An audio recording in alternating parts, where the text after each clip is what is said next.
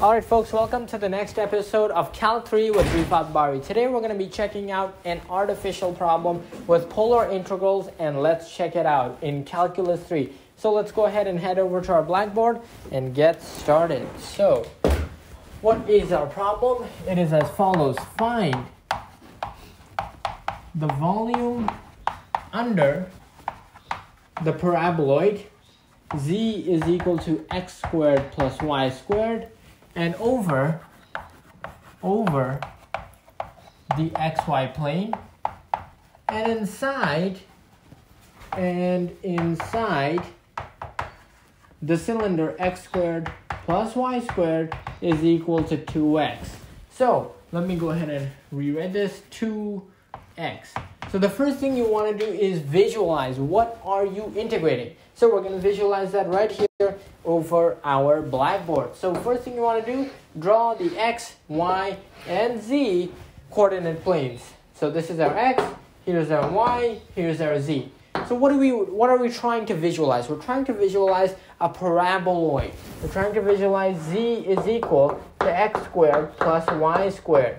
So what does that look like? That looks just like a parabola. Here's your parabola. But now, take this parabola, revolve it around the z-axis, and what do you get? You're going to get a paraboloid, and this is what a paraboloid looks like. Now, the second thing we want to visualize is the cylinder. X squared plus y squared is equal to 2x. What does that look like? That looks like a circle. Why? X squared plus y squared, that's a circle always. So, we're going to have a circle right here, but take this circle and extrude it, because there's no z variable. So extrude it and boom, this is what we get. You can imagine the cylinder keep going up. So the volume that we're left over with is something like this. So this is our volume. Okay? And so we're trying to find this volume right here. Hopefully you can see that. It's almost like a chopped off piece of a cylinder. So now that we understand the volume we're trying to integrate, let's go ahead and talk about some math.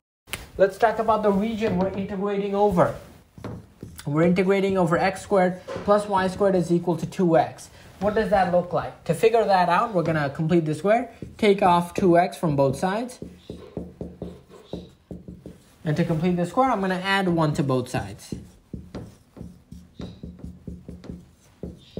And now, x squared minus 2x plus 1, well, what does this become? This just becomes x minus 1 whole squared plus y squared is equal to 1. And so what does that look like? If I come over here, that looks like a circle on the xy plane with a center of 1 and a radius of 1.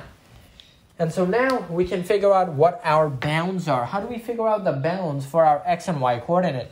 Well, because we have a circular region, we have to think about using polar coordinates. So I'm going to transform this equation into polar coordinates. Remember, polar coordinates goes from x and y to r and theta. How does it do that? Well, it uses the following transformations. X becomes r cosine theta, y becomes r sine theta, and x squared plus y squared, if you see that, it becomes r squared, okay? So now we know how to transform our stuff. Let's go ahead and do it. Okay, move right over here. So what is this going to become? X squared plus y squared, that becomes r squared, is equal to 2 times x becomes 2 times r cosine theta, because x becomes r cosine theta, divide by r on both sides, and I'm left with r is equal to 2 cosine theta. That means our radius, our r variable, is going to go from what to what? Let me actually write this in red since it's so important. R is going to have limits of integration from 0 to 2 cosine theta. Now let's talk about our other variable. Talking of theta, let's talk about theta's limits of integration. What is that going to be? Well, starting from over here, if our angle starts from here, which is minus pi over 2, we want to traverse the entire area of this circle. If I want to traverse the entire area of this circle, I'm going to have to go all the way around, right? All the way around over here. And so what is this going to be? That angle over here is pi over 2. So my theta is going to go from negative pi over 2 to pi over 2. Okay, and the final thing we want to talk about when it comes to polar integration, now that we have the bounds of integration for both of our variables, I want to talk about what makes polar, right? How do you go from an area, the area of some rectangle with side lengths dx and dy, right? What is the area of this rectangle? Well, it's just going to be dA, and dA will just be dx dy. But if you have some circular sector-like piece, what would be the area of this little sector-like region? Well, we're going to find that out right now. So, let's do it. Let's say you have some kind of a, let me go ahead and draw this nicer. Let's say you have some kind of a sector-like piece. Okay, here's your sector-like piece. And this angle right here is some angle theta. And that's a bad-looking theta. Let's make my theta nice. There's our theta.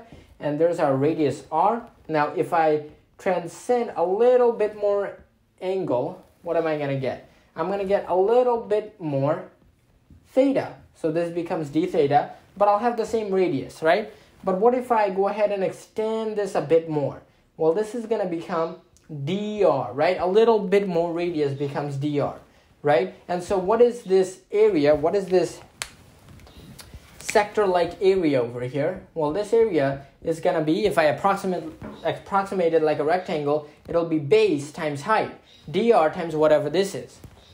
But what is that piece? That's just going to be r theta, r times d theta. So this is r, this piece over here is going to be r d theta. And so the area of my sector-like region is going to be what? Well, it's just going to be base times height, right? If I approximate this like a rectangle, it'll be base r d theta times height, dr, or equivalently written as r dr d theta. And boom, that's where your area of the sector comes from. And so now we're ready to evaluate the integral. So let's go ahead and choose my yellow chalk. We have the double integral over the region f of xy dA over the region r. But now, since we're using polar coordinates, this is going to transform into not x and y, but r cosine theta and r sine theta. And instead of dA, I'll have r dr d theta. And I just showed you where that comes from, right? That comes from this little piece. It comes from this guy, but extending it a bit more and finding the area of this little sector-like piece.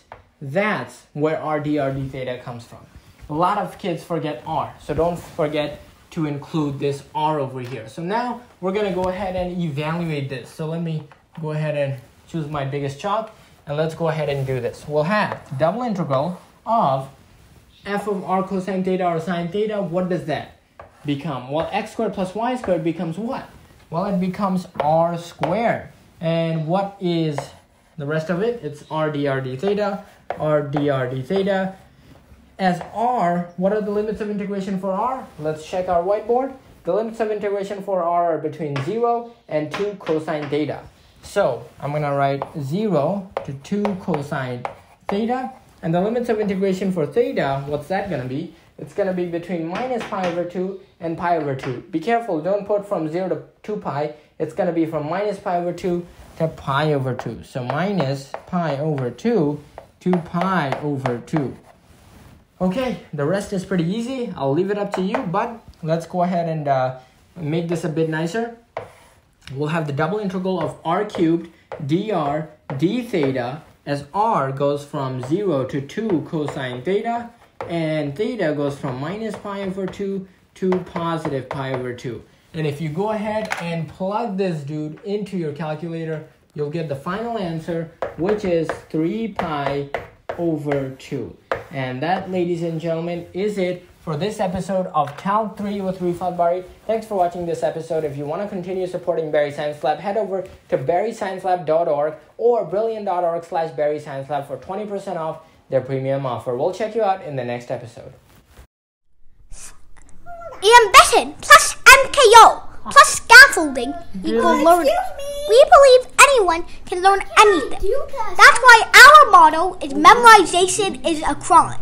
And that's why we partnered with Brilliant.